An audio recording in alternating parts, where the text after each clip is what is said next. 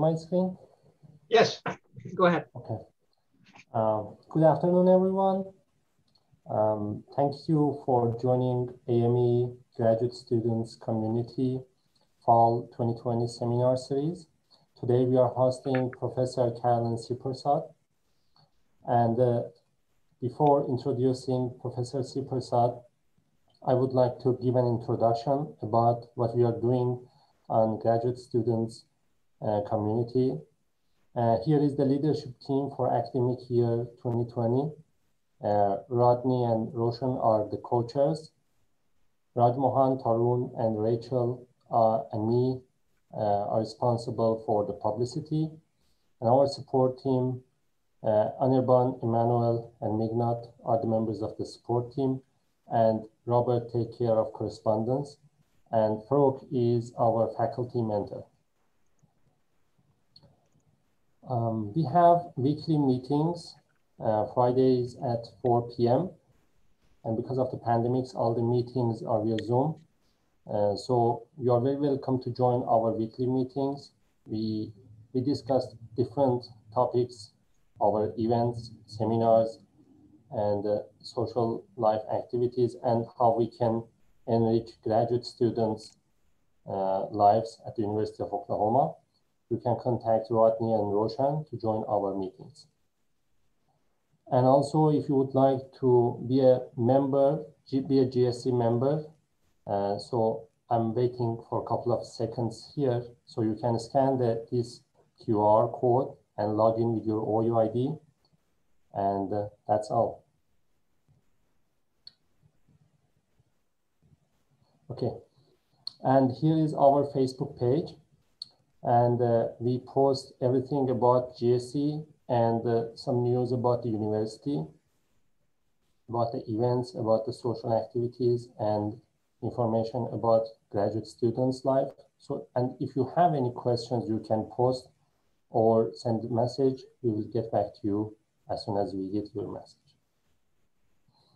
And we have a couple of upcoming events. Next Thursday, Dr. Mahmoud Sheikh from Amtrak Corporation will be talking about analytics for digital transformation of a passenger railroad. And the week after, on Wednesday, November 11th, Dr. Preston Larson from OU Electron Microscopy Lab will be talking about characterization techniques at OU Electron Microscopy Laboratory.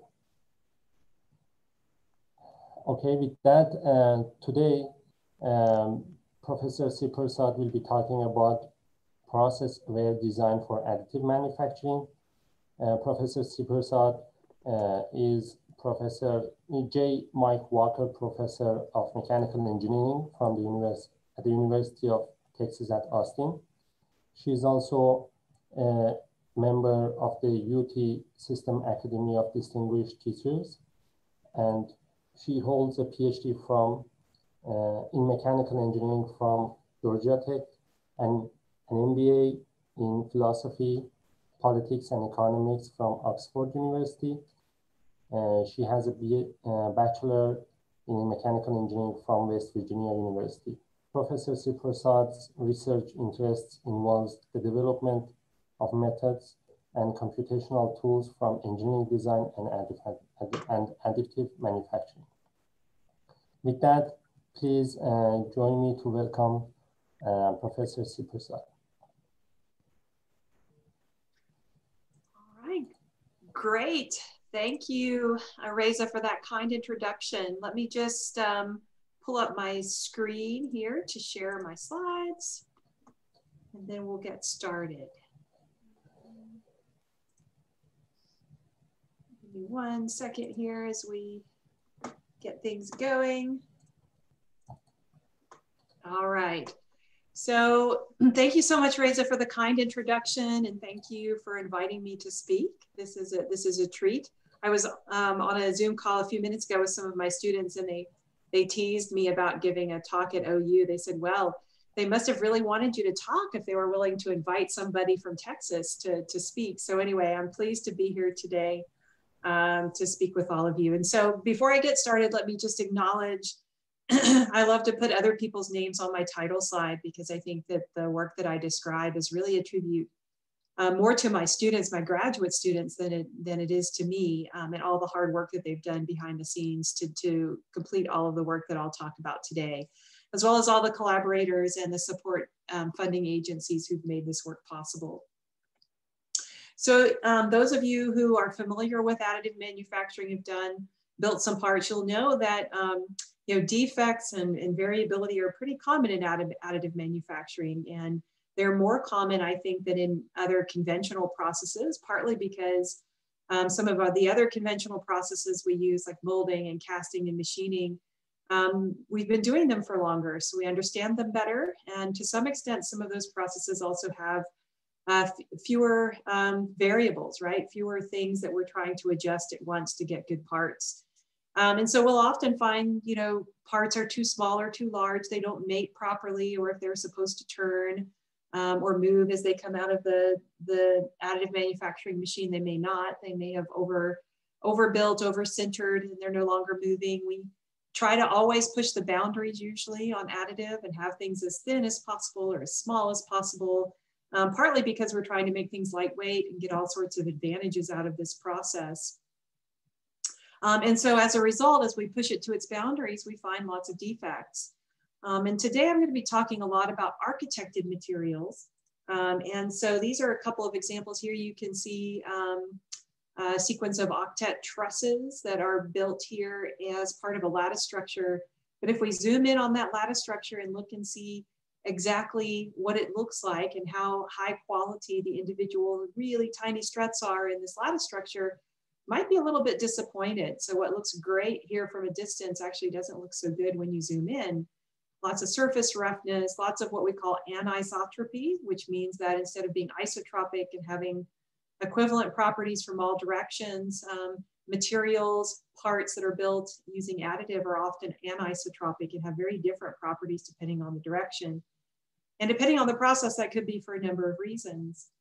If you took a cross section of one of these little struts here that make up this lattice structure, that compose this lattice structure, you'll see something that looks a little bit like this, and you'll see some of the problems that arise. What should be perfectly circular in cross section is clearly not. So there's a lot of surface roughness, and you can see that manifested here. This is a powder-based process, so a laser is sintering powder to build this part, and you can see actually some residual powder that's left over in some of this surface roughness. So we need to be able to deal with these defects and things like that we see, and it's not easy. Because in order to be able to design well for additive and really get the advantages that we seek, we have to be able to deal with the variability that is inherent to some of these processes. So there's at least 3 different ways that we can attack that variability. And one is very, very common in the manufacturing community right now, is to try to reduce the variation that we see from additive manufacturing processes. So a primary example of that is what we call predictive process control. So being able to monitor a process as it's building parts, use that monitoring or sensing information to feed it back into a control scheme, often with the help of other models. AI, machine learning models, surrogate models are very important here to be able to take sensor data, use it to understand how the process is behaving, and then to correct it so that it's better. It's on the mark, it's on target.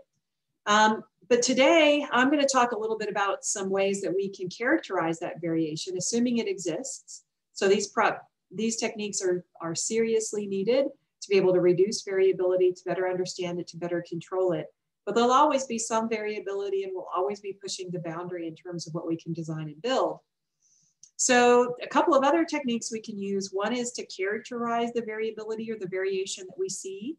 So if we tell it to build a part that looks like this with these thin walls here that are maybe, half a millimeter thick to a millimeter thick, what variability could we expect to see in thickness, in curvature, in surface roughness? Can we characterize that? And if we characterize that, then we can take that information and we can build it into the design process. And so here we need then computationally efficient ways to take that information into account. And if we know what levels of anisotropy or direction dependence we get and what levels of variability we have, then we can also bring that into the design process and complete a design process that's what I call more AM informed. So instead of being agnostic to how you fabricate it, you really take this information into account from the very beginning. So I'm going to cover two examples today that kind of explore a couple of these different routes for handling variability. And the first is going to be a metamaterial example where we use test artifacts to characterize variation. And then we look at computationally efficient design exploration that takes that variation into account. So we have reliably manufacturable parts that come out. The second example is going to be a lattice structure example where we characterize the direction dependent properties of our process. And then we use that and take that information and take it into account while we're designing lattices. So let's look at the first example. To kind of understand the background, I want to go back to some work we did a few years ago in designing energy absorbing honeycombs. So you may be familiar with standard honeycombs. They're often hexagonal, but they can have other cross-sectional forms as well. And one of their unique characteristics is absorbing energy. It's not too different actually from the cross-section of cardboard, for example, that might be used in packaging. The difficulty is that once they absorb energy, they plastically deform and they need to be replaced before the next impact absorption event. So we've designed some honeycombs instead that can absorb energy through elastic buckling. And then once the impact is removed, they return to their original state and they're ready for the next impact event. So I'll show you a video here. Hopefully I can get it to play. Might need to come out of my slides. Here we go. And so this just shows kind of a slow motion video of what the collapse of one of these honeycombs would look like. So they're using a mechanism we call snap through that allows these beams to snap through from one state to another. And then as the load is relieved, those curved beams then snap back to their original configuration. And so we can use this particular technology to build all sorts of different impact isolators. We've looked at things that can protect sensitive equipment. We've miniaturized these so we can start looking at using them in, for example, sporting goods protection like helmet inserts. And one of the unique things about these is that they absorb energy at a constant force threshold, which you can see here in this diagram. Let me get my laser pointer back out. And so once they start snapping through, they tend to do that at a constant force threshold, which is very, very useful for isolating impacts.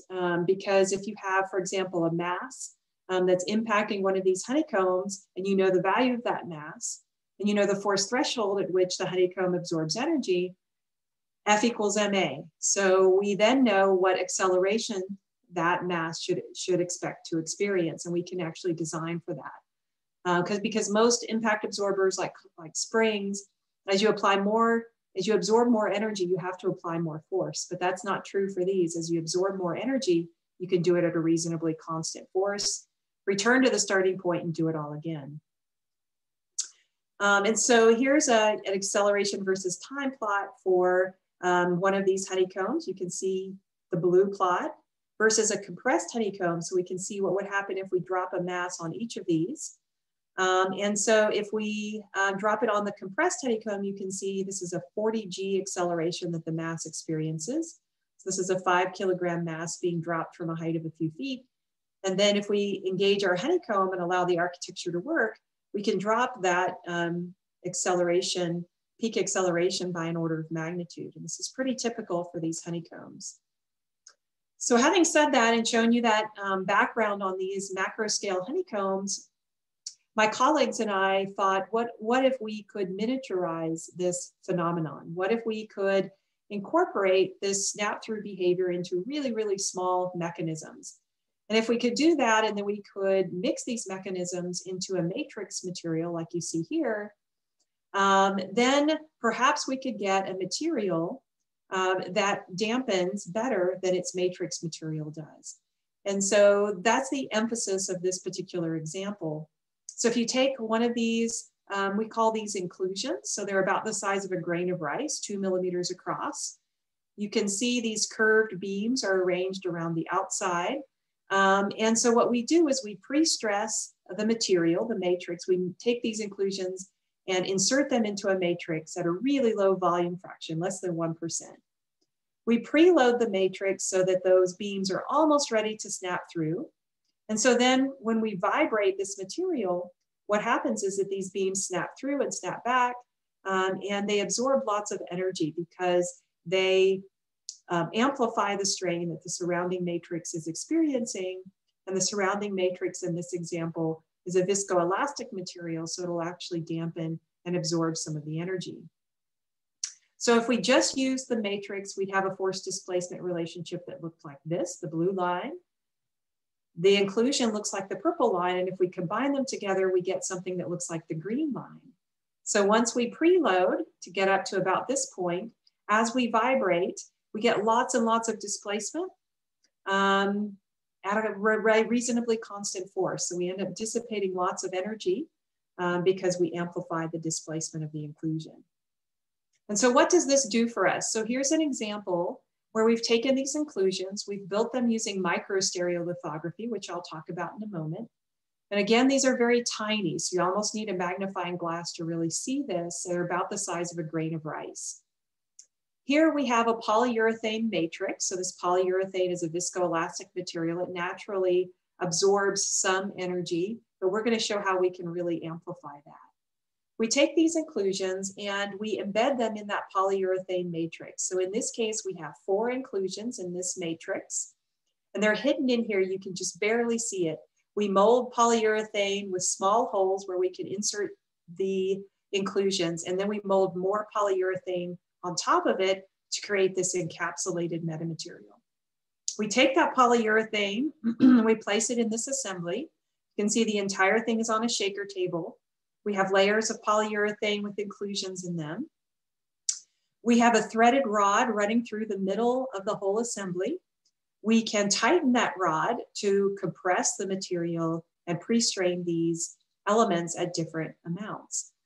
Then we shake the shaker table and we look at the response of the material. So one of the things we're going to measure is what's called transmissibility, which is a measure of the ratio between the acceleration at the output, at the top of the structure, and the acceleration at the input, right? And so the lower that is, the better off we are. And if it's extremely low, it means we're shaking at the shaker table with quite large acceleration amplitudes, while the top of the structure is essentially still, right? Moves very little. All right, so here we've got our transmissibility, so a measure of how much acceleration is transmitted to the top of the structure. We want to minimize that. We have pre-strain, so how tightly do we tighten this threaded rod to pre-strain the material and get our inclusions right to the point where they're almost ready to snap through. And then we have frequency, so we do frequency sweeps with our shaker table. One of the things you'll notice is that this system has a resonant frequency, and you can see it at this peak that resides at somewhere between 300 and 400 hertz. And so at this resonant frequency, the system is actually amplifying the input vibrations from the shaker table. And so if you could see the system, you would see this top of the system vibrating quite wildly. If we pre-strain it to just the right amount though, you can see it here, we can essentially completely eliminate that resonant frequency. And so what's happening is instead of all that vibration being transmitted to the top of the structure, it's being absorbed by the polyurethane at much greater levels than it otherwise would, simply because these inclusions are in here. And they're pre-strained to the point where they're basically snapping back and forth with the vibrations and causing the surrounding material to dissipate that energy because of those amplified displacements. All right, so to the best of our knowledge, this is actually the first example of a mechanically tunable material, metamaterial, that selectively absorbs mechanical energy. And we do it entirely mechanically. So there's no electric fields, there's no magnetic fields, there's no temperature changes or phase changes of the material. It's all mechanical. And to the best of our knowledge, this is the first time that this had been accomplished. But it wasn't easy. So it sounds easy because the first time my graduate student built this prototype and tested it, we got the results we expected. The very first time, which almost never happens. The reason we did it though is because we went through a very systematic design procedure to get to this point. So we basically treat this material as a two-level multi-scale modeling problem. So at the lower level, we're designing the inclusions. So we have geometric properties of these inclusions that we can modify.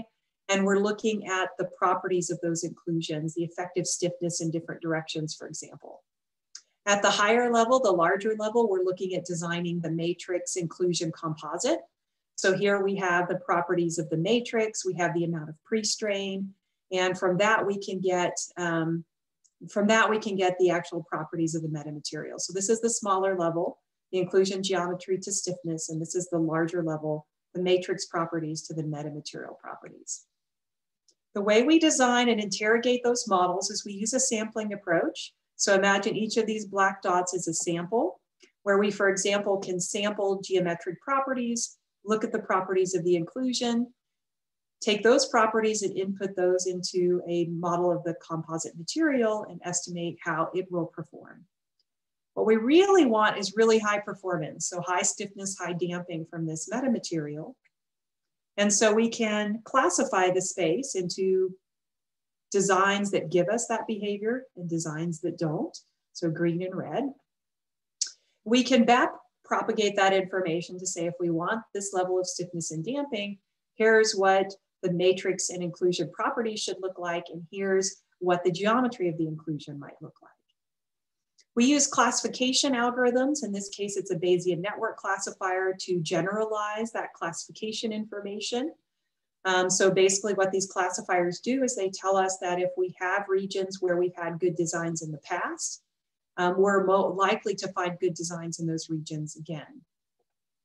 We build those classifiers using sampling data. So if we have 3 points here that are green, so they've given us good performance, and let's say these are input parameters like beam thicknesses or widths or lengths in our inclusion, we then center Gaussian kernels on those points, and we can aggregate those into what we call a kernel density estimate. Those kernel density estimates then enter into our Bayesian network classifier, because we can build those kernel density estimates on points of preferred class, so high performance. We can also build them here in red on points of low class or poor performance. And then using Bayes' rule, we can then generalize to say that wherever the posterior probability of being a member of the high performance class is higher, we'll classify those points as high performance in the design space. And wherever the posterior probability of classifying the points as poor performance is higher, then we'll classify that portion of the design space as poor performance.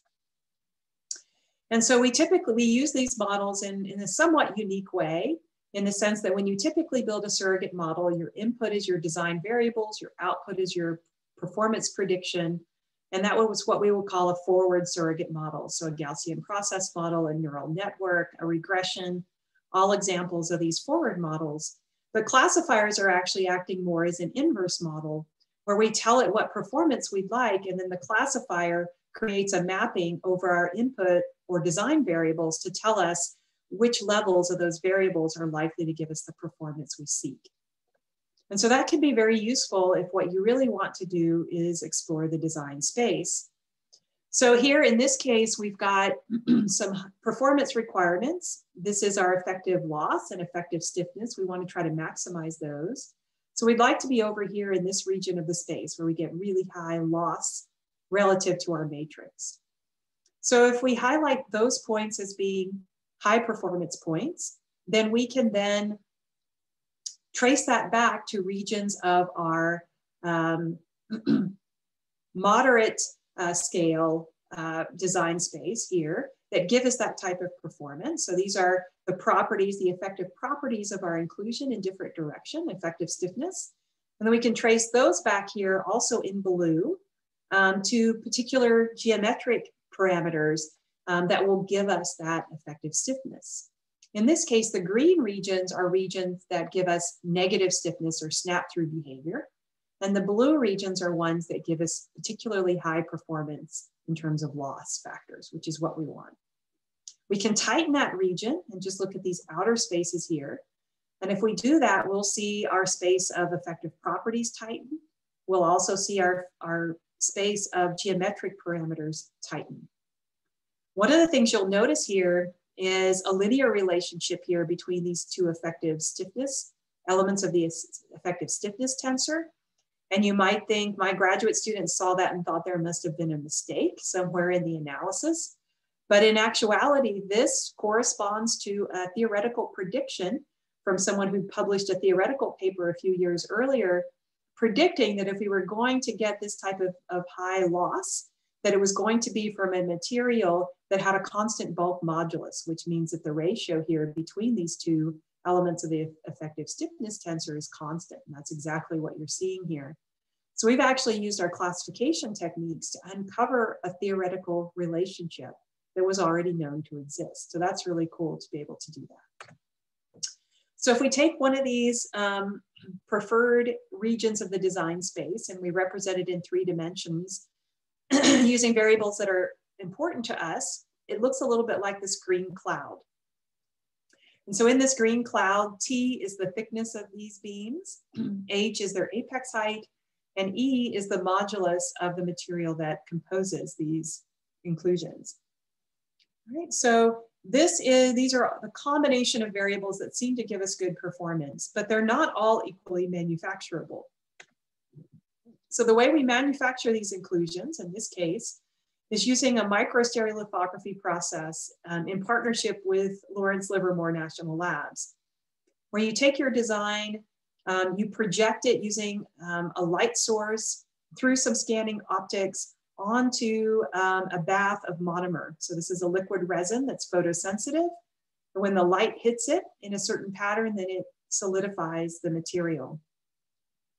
In this case, it's capable of really high resolution. You can see this is a 2 millimeter inclusion, and the thicknesses of these thinnest walls here are somewhere around 50 to 70 microns. So this is really quite a small structure.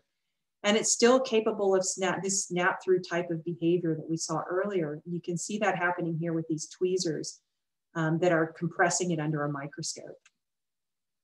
So one of the things we need to know is when we build these structures, we see a lot of variability. So the thicknesses of the walls are not exactly what we had originally prescribed. There is also some variability in the geometry or shape of these walls. There's some variability in the material properties. And that has a huge influence on how these structures behave. And if they don't behave as predicted, then they won't perform well in our shaker table tests. So what we did is we built a batch of these specimens. We characterized things like the probability distribution of the thickness of the beams, as well as the modulus of elasticity of the constituent material. And from that, we were able to get distributions on all the important properties. Using that, we could then take our mappings of the design space and narrow them based on how reliably we'd like our structures to perform. Because when it comes down to it, if we specify a thickness, apex height, material modulus, we're going to get something different. It's going to be something from this particular probability distribution, but it won't be precisely what we asked for. And so we want to make sure that despite these probability distributions, that we'll still get good performance. Basically, if you take one of these designs and you look at where it might lie in this design space after it's manufactured, we want to make sure that it still gives us good performance. And so once we do that, we tend to narrow these design spaces, and you can see them narrowing here to these purple regions. And from that, we will actually pick the design that we choose to manufacture. And so one of the ways we do that is we take a point that's in our preferred design region that's classified as a high performance point. We center our manufacturing distribution on that point. So we know what the distribution of manufactured dimensions and material properties will be. Then we sample that distribution using our classifiers. So as we sample, take a Monte Carlo sample of this distribution, we can run each of those points through our classifier. And so if they are within our preferred design region, then they're classified as good. And if they're outside of our preferred design region, they're classified as bad. And so if we take a point, say in the middle of this design region, then we can handle that variability and still perform well with, say, 90% plus likelihood. If we take a point that's near the boundary of our preferred design region, and then we sample with from a manufacturing distribution on that point, then we'll find that a very large fraction of our as manufactured samples are going to lie outside of our design region. And so we will call that a non-reliable point, one that cannot be reliably manufactured. And so that's how we get these reduced design spaces, by taking our manufacturing distributions, Monte Carlo sampling them, and then evaluating them using our very, very rapid classifiers that we've already built. Right, and so that's how we got the high performance that we talked about earlier from our very first sample, from our very first prototype. Right, so that was an example of using test artifacts, right? Building a small batch of these inclusions, testing them, characterizing the variability, and then bringing that into the design process using our computationally efficient approaches using pre-fit classifiers. Now what we're going to do is, our second example is to look at direction dependence of properties and bring that information into our design process. So this is going to be a slightly different example. So in this example, we're going to use powder bed fusion, also known as laser sintering. So this is a direct metal laser sintering process that builds parts out of metal powders. And it was used to build the lattice structures that you see here. And then when we zoom in on those lattice structures, you can see some of the variability. The final parts that we built for this study were better than this, but nevertheless, we've got quite a bit of variability to characterize. So here we've built a batch of these lattice structures, and all of these are using a unit cell called an octet truss, which you can see here. Then they're arranged in a 7 by 7 by 7 unit cell arrangement in the lattice structure, which you see here in CAD form, and here you can see it as built. And what we do is we compress them to full density, and from that force displacement data, we can analyze the stiffness of the structures. We can also look at their strength, and you can look at the plateau strength of these structures. One of the things you'll notice if you look carefully is that there are two groupings. One is pink and red, the other is blue, light and dark blue. And if you look at the legend, you'll see that they were from two different builds. And those two different builds were responsible for vastly different strengths of these materials. You'll also be able to find, if we looked more closely, that even the stiffness is different depending on the build and also depending on the orientation with which we test these specimens. So if we try to use FEA to predict how these lattice structures will behave, we find that there's a very large discrepancy between the FEA and the experimental measurements. So here you can see that the FEA differed from the experimental measurements by somewhere between 30 and 60%, which means that it's incredibly difficult to predict how these lattice structures will behave, which makes it very difficult to design them. One of the first thing we did is we measured the struts in the lattice structures to see if they satisfied or matched our as designed strut diameters. So for one build, build one, they were really pretty close. For the other build, they were quite a bit smaller than our as designed size specification for these struts. And so that accounted for some of the variability. And so now instead of having 60% differential, we've got something more like 30% to 40%. But it's still huge, telling us that we're not able to predict the performance of these lattice structures very well, and therefore aren't able to design them very well. And this is actually a common theme among additively manufactured lattice structures, especially in metals. So if we look at why that is, this is some images that I took from a journal paper published a few years ago by some authors from McGill University. And you'll see that especially for some struts oriented in some directions, you'll see lots of surface roughness, so lots of variability. The profile of the struts isn't circular like it should be. It has a different profile. It may be smaller, larger, and non-circular. The deviation of the strut is quite broad from center. So you'll see thick parts and thin parts, characterized often as surface roughness. You'll also see that horizontal struts are particularly hard to build in this structure And in this particular process, partly because metal laser sintering doesn't like horizontal, unsupported horizontal surfaces, because as the laser starts to melt the powder, if there isn't a structure underneath it, the powder actually gets too hot and it vaporizes and leaves the area, which means that you get lots and lots of surface roughness and lots of poorly shaped melt pools when it tries to melt the material. So when this team CT scanned all of these struts and then recreated the unit cells from the CT scans and used that to analyze the structure using quite a few nodes in a supercomputer, because then all of a sudden the number of elements that's required in a finite element procedure to analyze this goes exponentially high almost. They were able to reduce their errors from 40 to 60%, which matched ours, right? I told you this was a common theme, down to approximately 10%.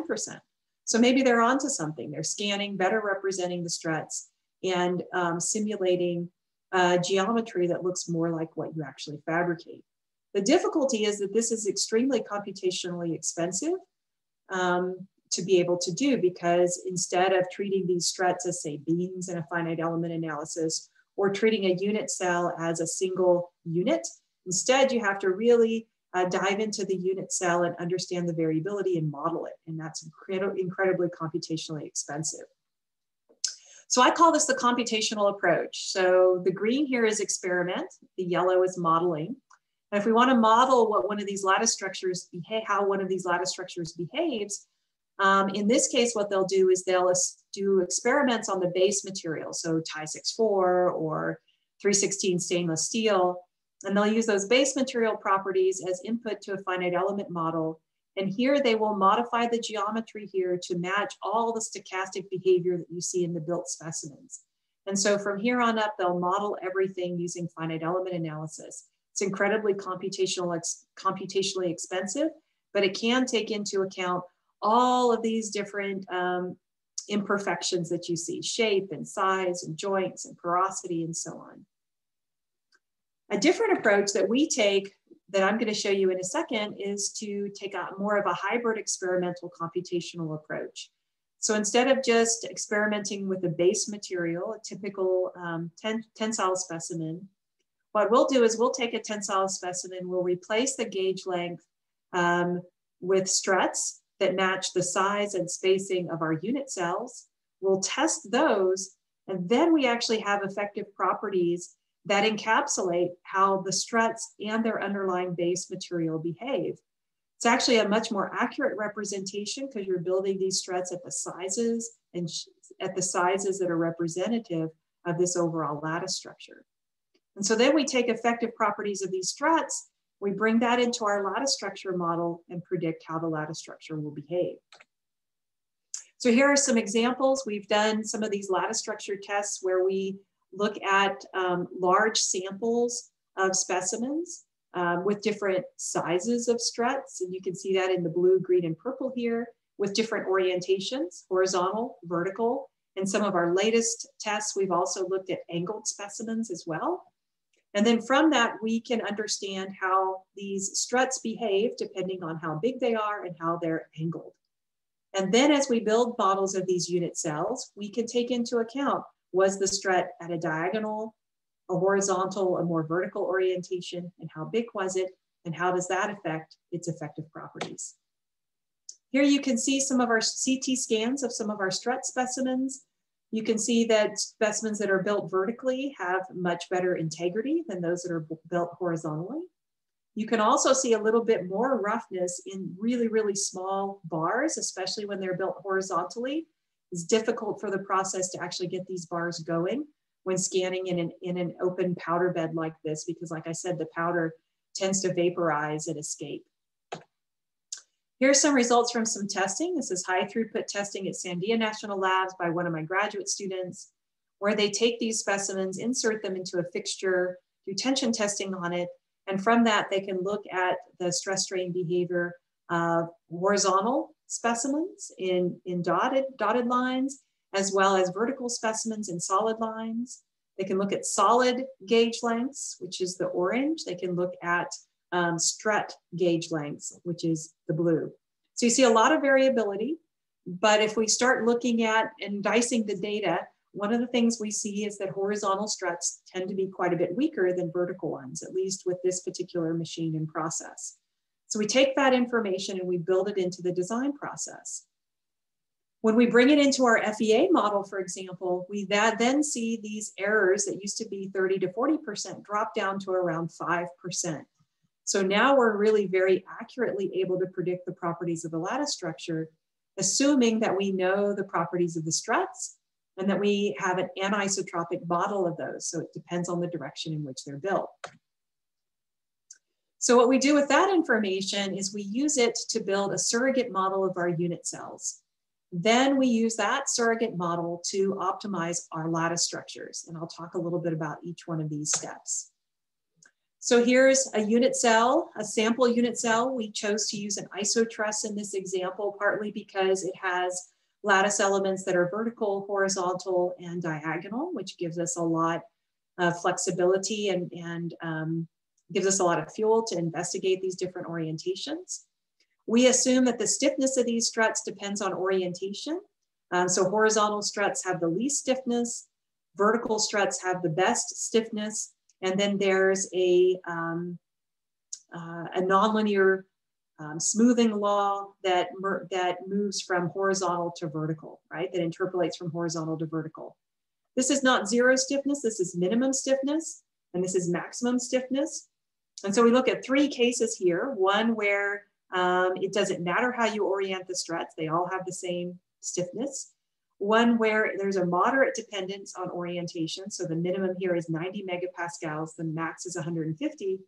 And another severe case where the min is 30 gigapascals for stiffness and the max is 150. And I should mention that this is not technically stiffness, it's effective elastic modulus. And then what we do with that information is we build a surrogate model of the unit cell as a function of the diameters of these rods, as well as the angle of orientation. So in later data, we also have size dependence of the effective Young's modulus of the struts as well. And so we can take that into account as we build this surrogate model. So our input, in this case, we're using a neural network to build the surrogate model. Our input are the diameters of each rod, the X rods, the Y rods, the two diagonal rods, and the angle of orientation of this unit cell. And our output are the elements of the constitutive tensor that describes how this unit cell behaves. We fit a neural network model that can predict this, and we can also use it to provide derivatives for our lattice optimization a little bit later. All right. Our optimization problem here for our lattice is to minimize compliance, subject to some limits on volume fraction. We also limit the normalized diameters of these lattice struts, I should say, from a small manufacturable size all the way up to a size that is about as large as we can get while still getting powder out of the cells. Our constitutive tensors are informed by our neural network model, right, which depends on the size of each of the elements as well as the angle of orientation. And so here are some results. Let me kind of unpack this very, very busy slide. It has a lot of information in it. So the optimization problem here is what's typically called an MBB problem. It's a beam problem with a load in the center and simple supports on either corner. We're minimizing the compliance of this structure. So here you can see the results if we have an agnostic. The compliance here has a value of about 27 times 10 to the 7. Here you can see the resulting material distributions for that structure under the agnostic. You can also see how that material is distributed to X, Y, Z, and diagonal elements. Then what we do is we look at our process-aware material models. So here we're designing using our neural networks that are trained to take into account the size of the elements and the orientation of the struts. And in this case, you can see that we do get lower compliance, but it's not as bad as it would be if we took our agnostic model, this one basically, and just inputted those direction-dependent material properties. If we did that, we'd get even worse performance. So we're actually improving the performance by as much as almost 20% by instead of just designing agnostically, assuming there's no direction dependence, and then later incorporating those direction dependent properties, we get worse performance than if we consider those direction dependent properties from the very beginning. You'll also see the algorithm start to distribute material a little bit more heavily to vertical and diagonal struts, as opposed to putting so much weight or stress or load on horizontal struts, which we've already noted are quite a bit weaker. And that's part of how we get a little bit better performance. We can get even bigger impact from considering the angle of orientation of our lattice structure. So in this case, assume we're building this beam, this bridge, and we're filling it with lattice structure. But if each one of these squares is a unit cell, then what we can do is we can angle the unit cell at an angle theta relative to the build platform.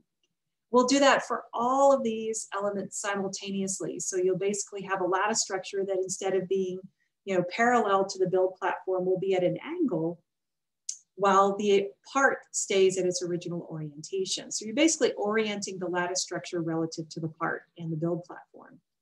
And so by doing this, we can actually get even more impact on the quality of our final performance. So here in this case, you'll see a rotation angle of 70 degrees approximately that the optimization algorithm has identified as the best optimization angle in this case. You might wonder why it's about the same in both cases. And that's because at that angle, we can actually avoid having any horizontal struts. So none of the struts are horizontal and none of the struts are close enough to horizontal to get really, really bad properties. And so that's a sweet spot here. There's another angle that'll give you a similar sweet spot. Here you'll see the compliance that you get, and here you'll see the compliance that you would get with these direction dependent properties if you simply inserted those properties into an agnostic design. And here you can see the relative improvement that we're getting in performance by considering those direction dependent properties from the very beginning as part of our design process. So if we have a particularly direction dependent design, we may improve our performance by as much as almost 50% by taking that into account, taking our lattice structure, rotating it a little bit, putting more material in struts that are oriented in stronger orientations and less material on struts that are oriented in weaker orientations. And so we can get a huge benefit from doing that. So ongoing work, right? Some other things we can do here. Topology optimization of the unit cell. So here we took an iso truss. We didn't really optimize the unit cell. We considered it given and took it as fixed, and instead decided where we were going to put material within that unit cell. But we should be doing process-aware design of the unit cells themselves so we can get better unit cells to start with.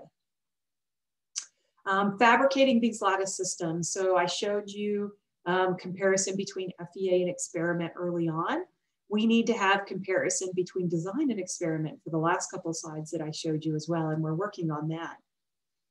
We need to incorporate additional manufacturability considerations. There's a lot of things that aren't here. So for example, how do you trim lattices near the edges of parts? How much of an overlap can you get, or how long can you build horizontal struts, for example? There are a lot of different considerations like that that would be useful to consider. We also want to be able to use machine learning to automatically generate results of interest to the designer. So we go through lots and lots of iterations with lots of intermediate design results in our optimization cycles. We can use machine learning, and we've started to do that already, just to try to learn from those cycles and to predict more quickly what a design will look like, or what a design of interest to a designer might look like. All right, so with that, I'm going to go ahead and pause. I think we have some time for questions if anyone has them. And I will just stop there and open the floor for questions.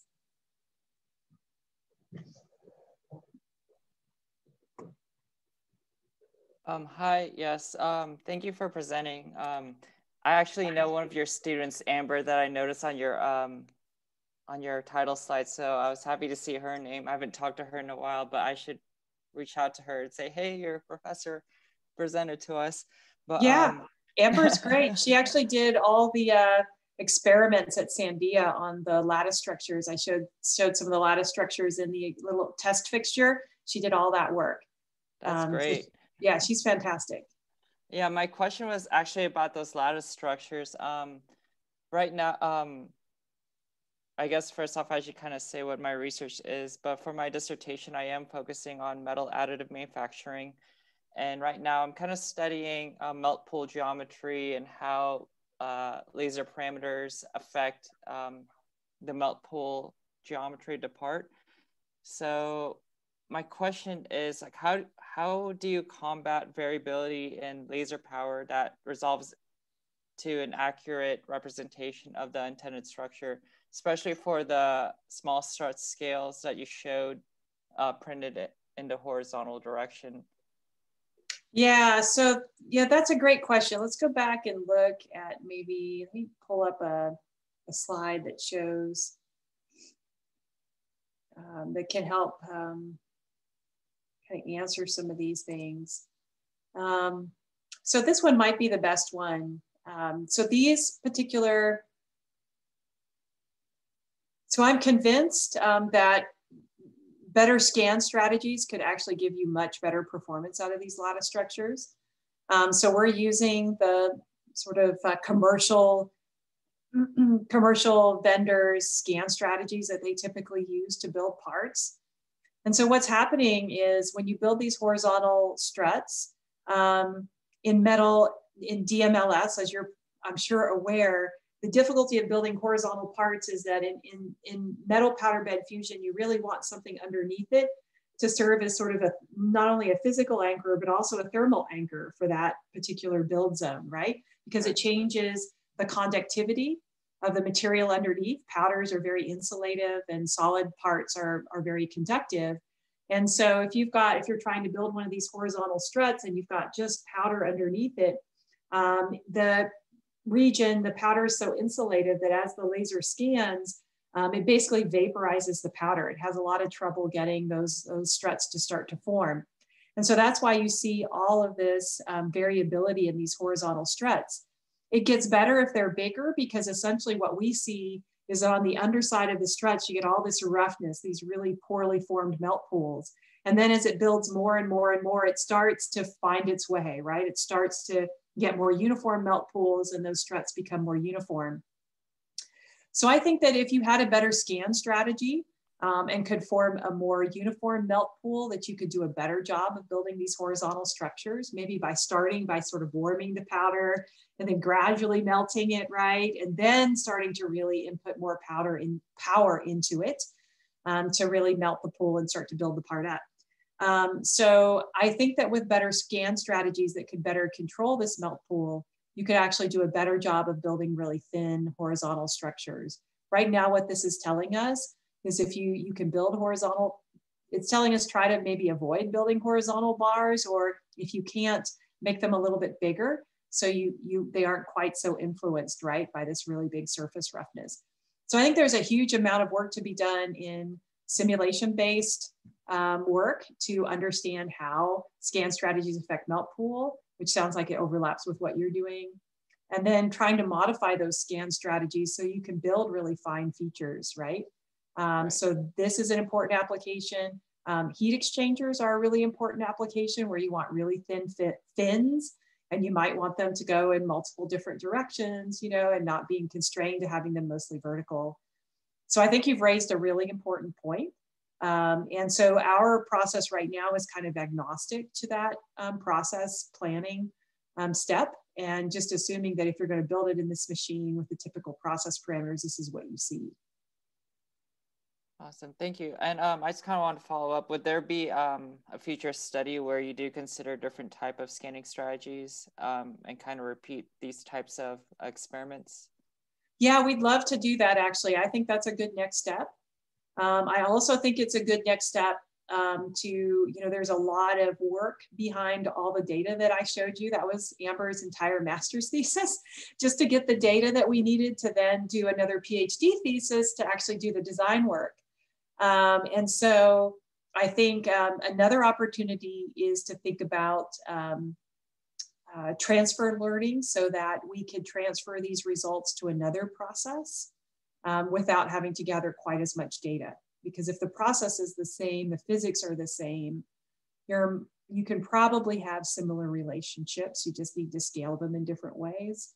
And I think that's another opportunity for future work as well. All right, thank you. Yeah, great questions, Emmanuel.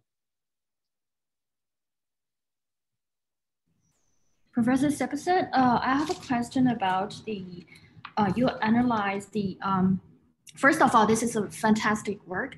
And something that I want to understand more is the, you study different dependence, like angle dependence, size dependence, and orientation dependence. Is there another one essential factor that can represent or explain all of this? Because when you analyze the angle dependence, and you can explain it by analyzing its direction, its orientation. And finally, it's kind of like the orientation can explain why the angle differences, how the angle differences form like that. So is there another more basic and essential reason for all of these different factors that affect the performance? Yeah, so there are certainly more basic reasons, and those reasons usually have to do with the layer-based manufacturing strategy that's inherent to additive, right? And so the explanation depends on the process that you're using. So, you know, for example, here in this metal process, a lot of the explanations for direction dependence depend on melt pools, as Emmanuel was asking about. They depend on microstructure and microstructure solidification, as well as heat treating as you go up layer by layer by layer. They also depend on how well you're able to melt powder particles together. And usually you're better able to do that within the layer than you are across the layers. But in this case, in this metal process, we're actually see that sometimes with the struts are unique in the sense that when they're horizontal, as I described in my discussion with Emmanuel, that those are particularly difficult to build. Other processes, you know, like extrusion processes, they're typically, it's the opposite. Instead of having really poor horizontal features, you usually have really poor vertical features because you're coming back and you're building layer by layer. And so that's a more typical cause, is the fact that you've got these discrete layers and they're not adhered together as well as they could be. And so understanding those things is important. And that is a whole line of research where people are using modeling techniques. Some of them are really expensive modeling techniques where they're looking at being able to do atomistic and molecular simulations of what happens to particles as they coalesce, as they melt. And others where, you know, you're doing a little bit larger scale simulation of what happens when clumps of material attach in certain ways and arrange in certain ways. So you can certainly do simulation to predict the type of properties that I'm showing here. But the simulation is expensive to do and needs to still be validated with the type of experimental results that I talked about here, right? Otherwise, it's really difficult to trust the simulation. So I'm not sure I answered your question all that well, but in order to understand the direction dependence of a particular additive process, you really have to understand the process. And it helps to have access to really read experimental papers where people have characterized parts and they've done microscopy on parts, CT scanning of parts, et cetera, to really understand what's happening in the process. And then it also helps to look at simulation, because what simulation can do for us is it can look at a lot of what if scenarios, right? Just like my discussion with Emmanuel, what if we change the scanning strategy? We can't try 1,000 different scan strategies in a machine because the builds are too expensive, but we could try 1,000 perhaps, or maybe not that many, but 100 or a dozen or something like that, at least in a simulation. And that will help us do what if strategies to say, okay, we understand what's happening. Now, how can we make it better, right? And so those things are all really important for improving your process. I keep coming back to, Froke and Janet will appreciate this. I remember as a graduate student at Georgia Tech, when Froke and Janet were still there, we had a colleague, David Rosen, who's still very active in additive manufacturing. And I still remember one of his main philosophies, which was, if you're going to design for a process, you really have to understand the process, and there's no substitute for that. So anyway, I'm not sure that fully answered your question, but those are the things that came to mind as I listened to you ask your question. Oh, thank you. Yeah, that explains a lot. And I'm so sorry, I have a follow-up question. Do you see any connection between this additive manufacturing with like supply chain or cyber physical systems? Are there any joint subjects of this? Yes. So I don't think people have started exploring this in depth as much as they will soon. But actually, even quality control and reliability is a supply chain issue for additive manufacturing. So it matters where your raw materials come from. It matters a lot, as a matter of fact. So you could use two materials that are both labeled, say, 17.4 pH stainless steel. And if you look at two different materials from two different vendors, they'll have different impurities in them. And impurities have a huge impact on microstructure and properties. So they may have slightly different chemical compositions, which they really shouldn't have. They'll have different powder sizes, which it would be nice if they didn't have. So you have these powders, that are different. Every machine is different. So whereas, if you open up, a toaster, right, that's been made by Braun or one of these companies that makes toasters, they're all going to pretty much look the same, really very, very close to the same. But these additive manufacturing machines, some of them are almost like, the cereal, it's almost like different children, right? They have slightly different components inside. They've been upgraded at different times with different components. Their software is at different levels of upgrade. The machines are at different states of maintenance. So windows get clouded, lasers lose their laser power after a while. Sensors start to move away from a good state of calibration. So all of these things, right, are really important. It matters how you test them. So I'm thinking supply chain more broadly, right, from raw materials all the way to qualified part. It matters how you test them. How's your Instron machine calibrated? Are you using an extensometer, or are you using a camera-based digital DIC system to do your data collection? And that matters because then those two systems are different, and they introduce different levels of uncertainty in the data that you get out. So if you think about, all these things that kind of insert themselves in between, here's a qualified part and here's where we started, that supply chain is actually huge.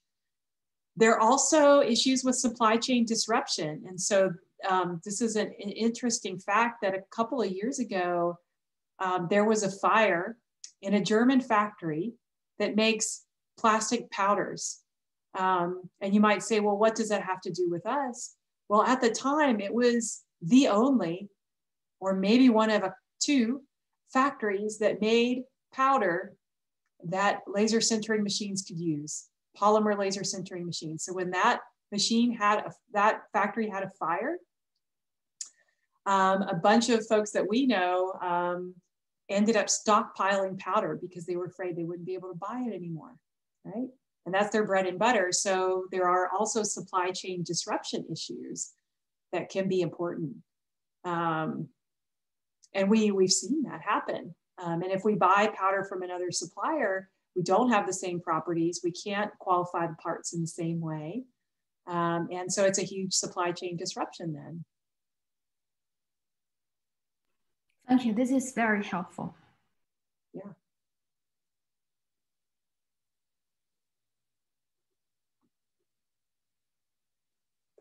These are great questions, awesome questions.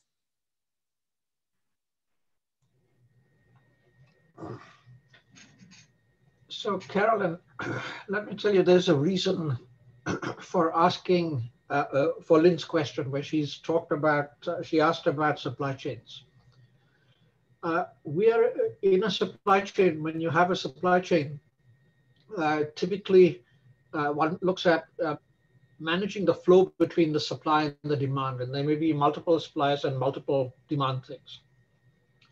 So that's where the network is fixed. Yeah. But then you talked about fires and changes like that. That means that the structure of the network has to be changed, and people have done that work. 2 years ago, we published a monograph based on 2 PhDs, where we are able to do both of those things simultaneously. We are able to take care of the flow and at the same time take care of the change in the structure. And again, just like you said, I think we are the only people who can do it simultaneously and have demonstrated it. So that's where this is coming from. And where Lynn is going is the following. She's going to be a faculty member, and what she's looking for, her career plan for research is on self-evolving or self-organizing cyber-physical social systems. So what we see in terms of cyber-physical systems, you've got that. But the social portion has to come into it because of these disturbances, how people deal with the environment, what impact it has, et cetera, et cetera, et cetera.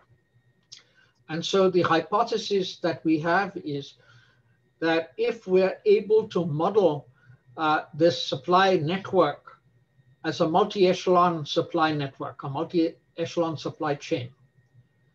So we could say, all right, the supplier of the powder is one chain, the second one is another thing, the verification that you've talked about is another chain. Then when there is a disturbance or there is a variation, how does the system react to that?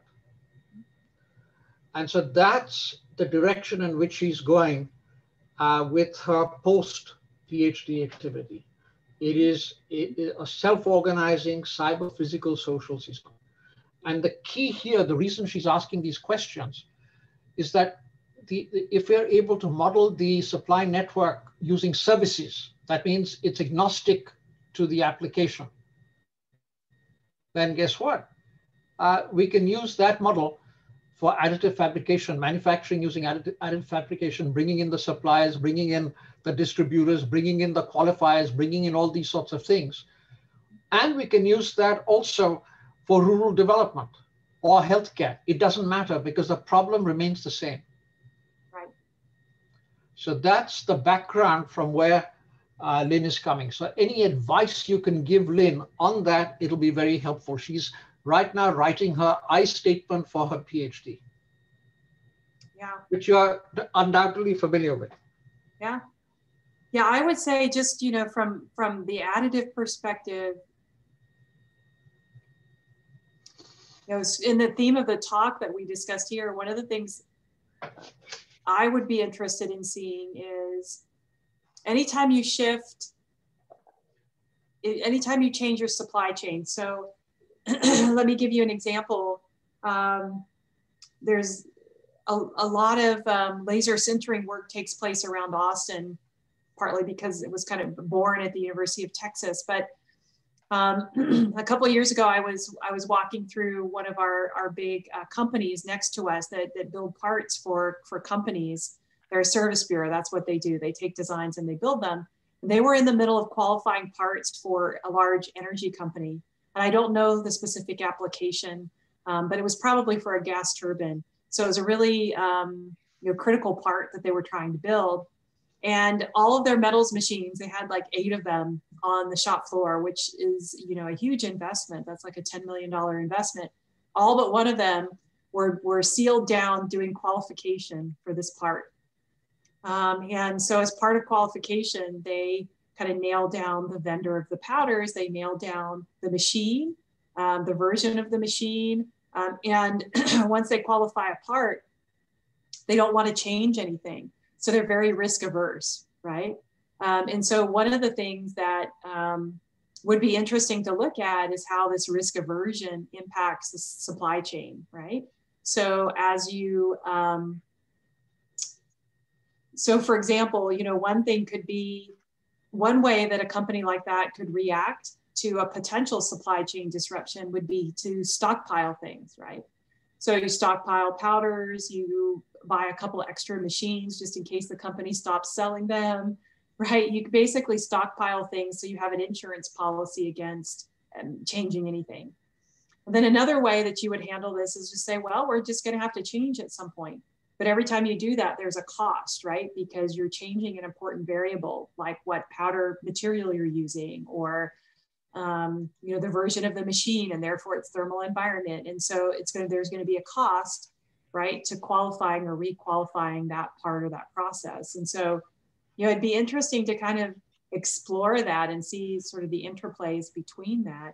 And in particular, how risk aversion, right, comes into the picture. And if a part is really critical, that usually means that the people making it and designing it are very risk averse, right? A part where if it breaks, it brings an aircraft down or grounds an aircraft, those people are going to be very risk averse. Similarly, for something that is being used like in an energy company to drill, you know, if it stops their drilling for a day, that could mean hundreds of thousands of dollars in lost revenue for them. So those people tend to be very risk averse. On the other hand, you have companies that are maybe building consumer products or things that go into automobiles or other things like that, where they're far less risk averse because a mistake is not so costly. And there, I think that the way they handle their supply chains may be quite different. And the ramifications for profitability, inventory, all those sorts of things, alternative qualification routes, things like that, are very different. And it'd be interesting to look at that, I think.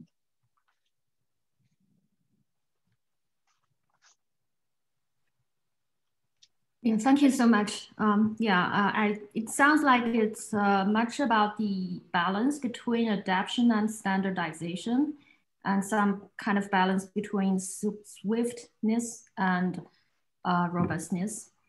I know I need to explore more to give a proper summary. Thank you so much. Yeah, it's a real industry 4.0 problem, isn't it, right? You want to have this adaptable, agile industry, but but there are costs to that, right? In terms of confidence, right, in your system as you start to change things. Exactly, yeah.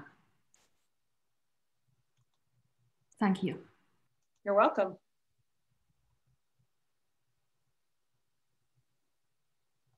Any other comments, questions?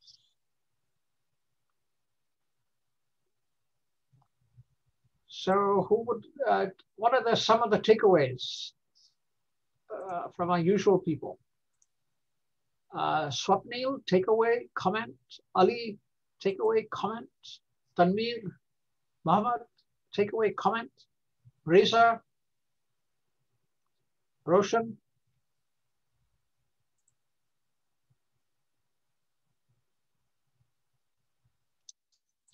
Right, Janet, your turn. I'm sorry. I mean, it was very interesting for me to see how simulation and how you try to model the problem statement and how you drew a lot of insights from it. It was very interesting to see because generally I mean, being in the experimental field, I always felt that you have to individually take out all those factors, but seeing your simulation and seeing that there's another way where you can actually directly go to a problem, like the solution of the problem. That was very interesting for me. I really liked it. Hopefully I can do the same for my experiments as well. That would be nice for me to do it. Anybody else? Swapnil, Reza, Emmanuel, Mohammed? Hello, Dr. Caroline. My name is Tanveer. I'm a graduate student over here in the AME department of OU. So I'm very I want to thank you for your presentation. That's a very nice presentation, and I really liked it and enjoyed it. So I don't have that much question. I have just one curiosity about learning that during your presentation, you said you use the machine learning techniques to identify. So in that case, what kind of, or which algorithms you usually used on that machine learning techniques? So in that case, the first example that I used, we used some fairly simple algorithms actually. They're naive Bayesian network classifiers. There's a number of different classification algorithms out there. Some of them tend to be a little bit more accurate than the Bayesian classifiers, but we use the Bayesian classifiers partly because they're Bayesian, and they have some additional benefits to us that they can also provide, prior probabilities that we can use to support sequential sampling, for example, so that we can inform further sampling in the space based on either where we don't have much information or where we think we may have good designs. So we have some reasons for using those. And then there's some other work that I didn't show that follows on to some of this. In terms of, for example, visualizing higher dimensional design spaces. And so, we've used some other algorithms like TSNE and things like that.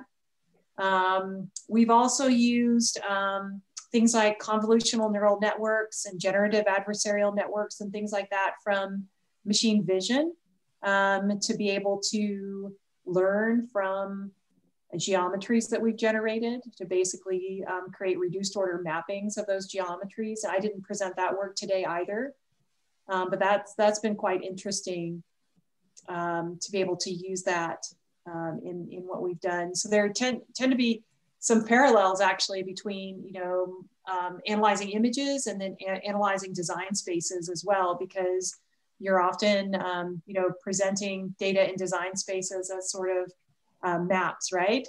That look visually a little bit like other images. So image processing techniques can be useful there.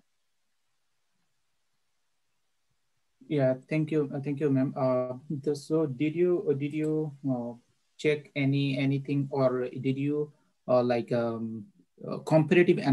did any comparison analysis between the algorithms or something like that, and you found anything that they have the higher accuracy or the true positive or true negative, something like of that? Did you explore some kind of that stuff? Yeah, we definitely did. Actually, about a year or so ago, we published a paper in the Journal of Mechanical Design where we compared different classification algorithms for design exploration, specifically for that. And we looked at problems with different numbers of dimensions and problems with different levels of modality, right? Smooth versus very multimodal design problems, and compared.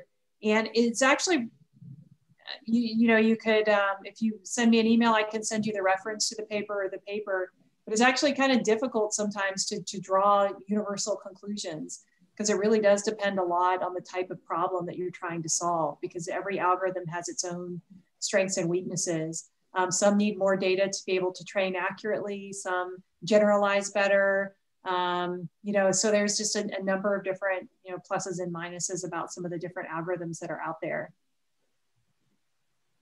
So Carolyn, if you send me the paper, I'll send it off to Tanvi. Okay. Thank you. Thank you. Yeah, thank you, ma'am. And thank you, Dr. Farooq, for helping us.